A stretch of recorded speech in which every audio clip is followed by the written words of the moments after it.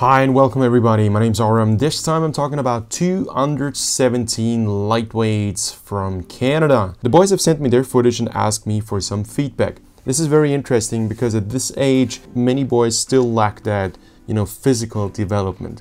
And this is where you learn a lot of technique because the boat and the water and all the elements are actually stronger than you. And especially if you're not an accelerated developer, which is the case if you are a lightweight.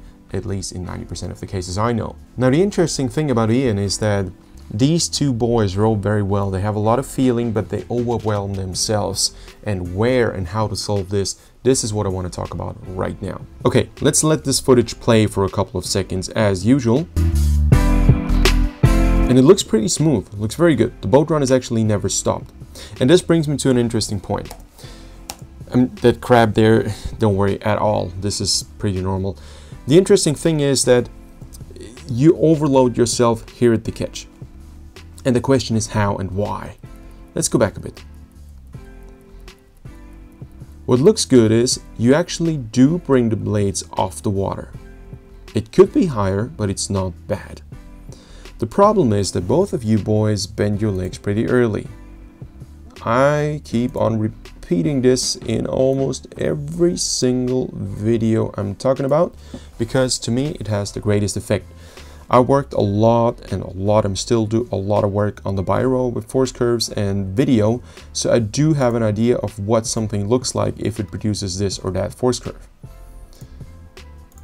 The problem here is, let's go back a couple of frames, that as you move forward you are actually in a pretty good position because you're so light, but now you'd be ready to catch and the blade is just not in the water. The blade's not ready. You're not connected to the element that will give you enough resistance to propel the boat.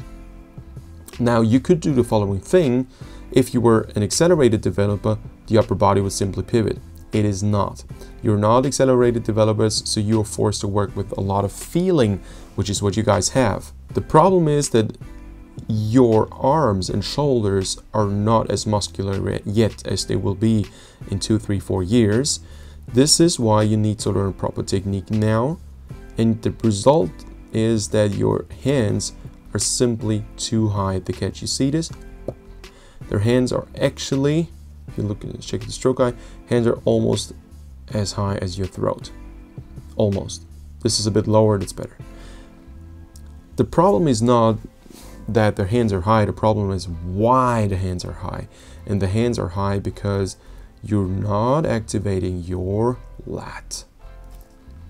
Your hands are lifted high, high, high, high, high, and you see the force is now traveling around the shoulders. It should be traveling right in there, right into your lat. Let's do this again. Yeah, and this is why, of course you fall to the right now, you fall to port side, that's all okay, but the reason why you fall to port side or to starboard, could be any, is that there's too much weight in your oar handles. You're actually dependent on good weather conditions, because if you have good weather conditions, the water is flat and you can stabilize your body, your balance with flat water. What if you don't have flat water? You got to stabilize your body with that lower section of the spine. Just bring the arms up and then start to activate the lat.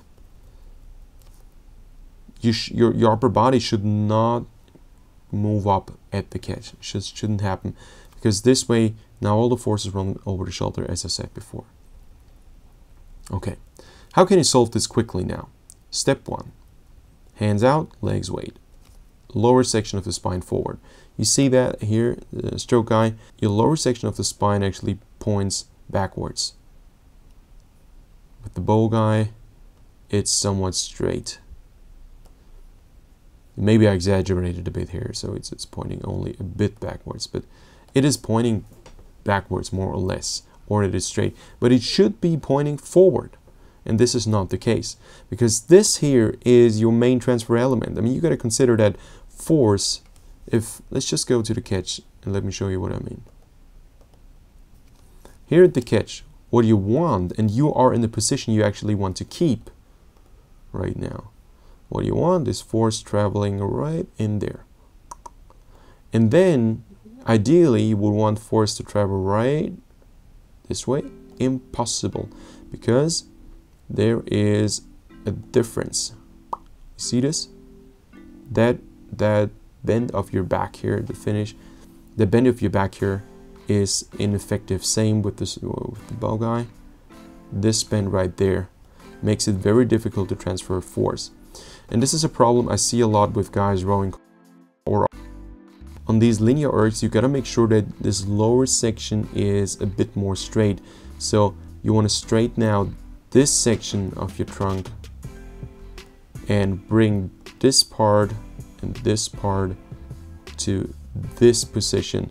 And this part I'm referring to is the hip. Actually, it is the seat. So that's a classic mistake when people try to be long at the catch and they just move the seat forward because it feels like being long, but the seat is only indirectly connected to your blades. The only thing that is directly connected to your blades is your hand. So you gotta make sure that your hands are where you want to be. And the seat, if it's too close to the foot stretchers, if this distance is too narrow, you get a hunched lower spine and therefore the force transfer is not easy anymore. Just make sure you don't bring in your seat too closely. Okay, what you do very nicely, you compensate in the most effective way you can compensate here, because you actually shoot the slides, which means you move out the seat without having force connection on the blade. Is this good? No, but it is the most effective way to cope with that problem when it's already gotten that far. Now this might sound very harsh, it might sound like, hey, you guys don't row well, just give it all up. Not true. This is very good. You're young. You're young, you're not that muscular, and that's very good, because now you have to learn very efficient technique. And you will develop physically, and then you know how to row efficiently. So this is a very good stage you guys are in. Make sure you activate the lat right there. Make sure you are very compact at the catch. Make sure your hands don't go up after catch. And then you have that nice solid drive position. Because what you do very well, and I have to add this right there, you do have a very good idea of how to use the upper body weight you've got. Buck.